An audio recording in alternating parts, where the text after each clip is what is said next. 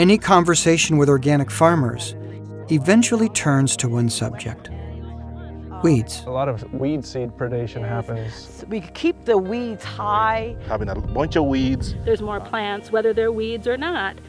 A single weed can produce more than 10 million seeds. So if they're not dealt with in time, they can present farmers with challenges for years to come. But instead of using chemical herbicides, organic farmers can work with the USDA's Natural Resources Conservation Service to implement a variety of innovative practices that suppress weeds while continuing to build soil health. Cover crops are an effective tool for suppressing weeds, and they can work in 3 ways. When alive, they effectively outcompete weeds for water, nutrients, and sunlight.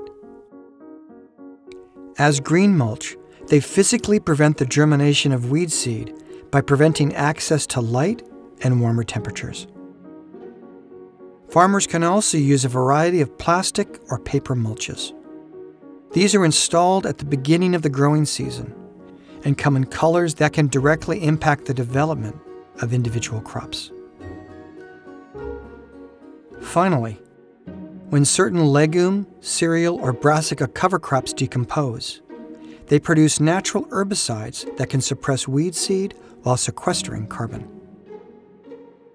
Using the area between rows to grow additional crops, like growing flowers between rows of berries, is also an effective means to suppress weeds.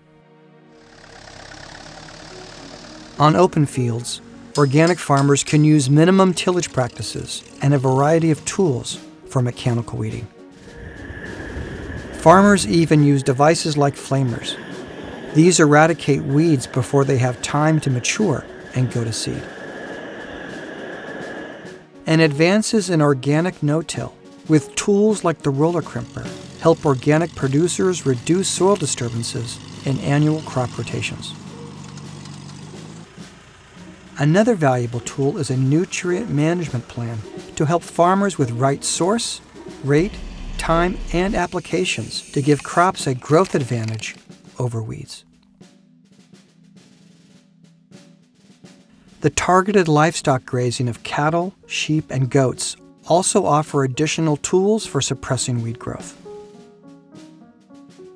And when all else fails, farmers can and do use the oldest form of weed control.